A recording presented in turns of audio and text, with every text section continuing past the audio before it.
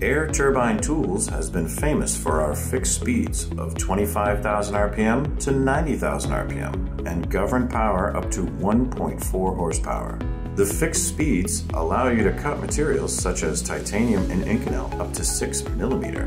Now we offer a new line of dual speed spindles that can switch the speed and power rating at the turn of a hex key in a moment.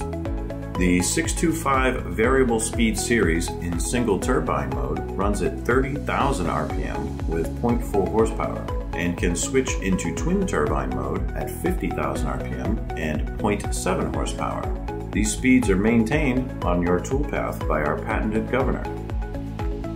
If you need more power, the 650 line in the variable speed series has 0.7 horsepower, maintaining a rotational speed of 25,000 RPM in cut while in single turbine mode. In twin turbine mode, this spindle runs at 1.4 horsepower while rotating at 40,000 RPM. All you need to do is take a hex key, put it in the back of the spindle, and rotate a nut all the way forward or all the way backward to switch between single turbine and twin turbine mode.